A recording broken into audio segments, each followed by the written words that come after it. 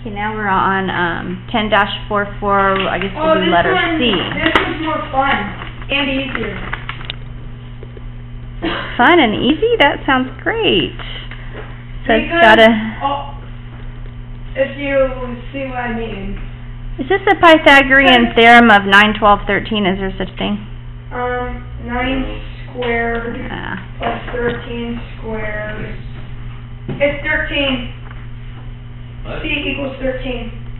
I don't think it can because the hypotenuse. Y equals 13. No, it doesn't.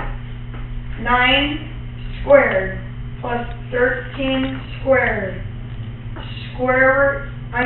Root of that is 13. You did root of 169. Sorry, root of 250. What?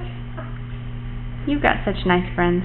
13 I've got squared. 5 root 10, which is about 15.8, approximately. Yeah. What?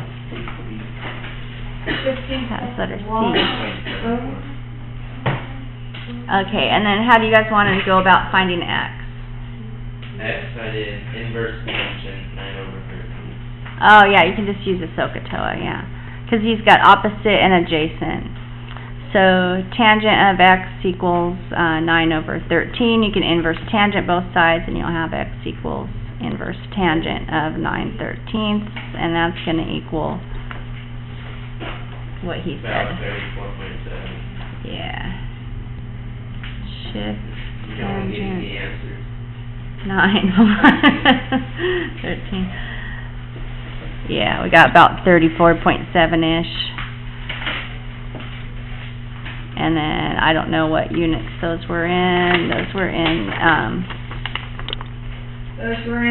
feet, I guess. Inches. Isn't it feet when it's just one little mark? I don't No, know. it's G, I don't know, but X is supposed to be degrees, no? Oh, X. Oh! Whoa. Okay. Y not C. It's Y not C. Yeah, you put C. Oh, because it was A squared plus B squared is C squared. That's why I wrote C. I wrote it up here, though. Wrote my Y. And so those should be in, well, what do I say? I'll just say feet. That says feet.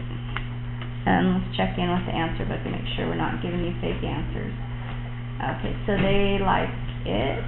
And then did we do letter C? That was letter C. So 34.7 degrees It's and still 15.8. recording. Okay. Well, I didn't want to turn it off.